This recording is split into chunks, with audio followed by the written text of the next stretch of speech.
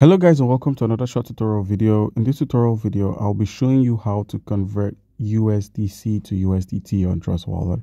So once you've opened up the Web3 application, one thing you need to note is in order to convert your USDC to USDT, it's easy to do this if they share the same network. Like USDC BNB to USDT BNB is easier as you can just do a simple swap.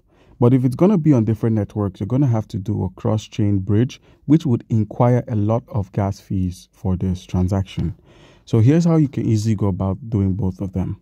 For the simple swap, all you need to do is use the search icon to search for USDC and then select the network. So let's say you have USDC on BNB and you want it on the same USDT BNB network as well.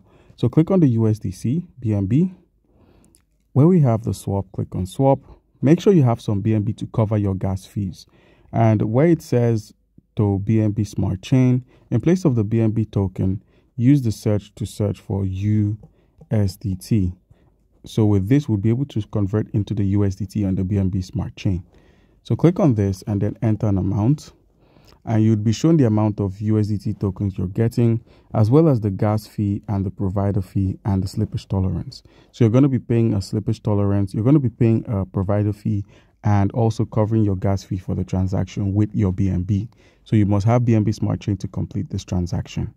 Now, if it's going to be a cross-chain bridge, if it's going to be a cross-chain transaction, let's say the same BNB Smart Chain, instead of going to the BNB Smart Chain network, let's select Polygon, and now from USDC on the BNB Smart Chain to USDT on Polygon, in place of the Polygon token, select USDT. Now enter the amount of USDC you want to convert. It's now going to show, and then you're going to pay slippage tolerance as well, and also going to pay and cover the cross-chain bridge. So this is what a bridge looks like from the BNB Smart Chain to the Polygon network, USDC BNB to USDT Polygon, and all you need to do is cover the provider fee and the gas fee as well.